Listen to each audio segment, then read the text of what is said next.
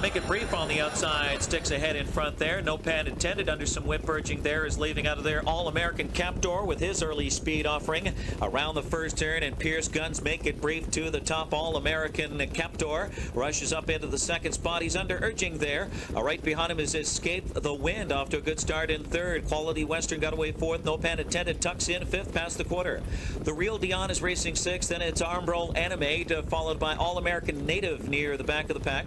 That one followed by Canyon Wind getting underway, and Artesian trails 27-1. Down the back stretch, Escape the Wind and Roger Mayotte on top here has cleared the top. Escape the Wind leads the way. All-American Captor now second, and Make It Brief squeezes out there, flushed out by No Pan Intended, who's now second over past the half mile.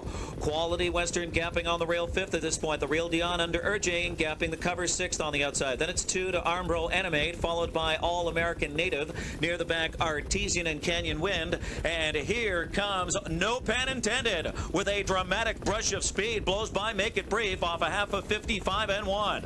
So Miller asked for speed, and No Pan Intended obliged. It's No Pan Intended.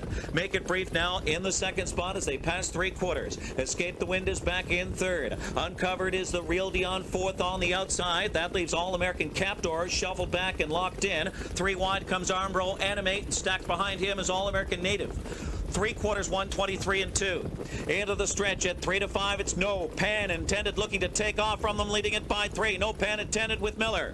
All out is Make It Brief. The others fan across the track. All-American Native on the far outside. Between horses, Armbro Animate. Quality Western looks for room. Far outside, Artesian. A Horse of the Year favorite for 2003. No Pan Intended over Escape the Wind. What more can you say about Pacing's Triple Crown winner for 2003? Blew away the competition here. One step closer now to harnessing Horse of the Year honor.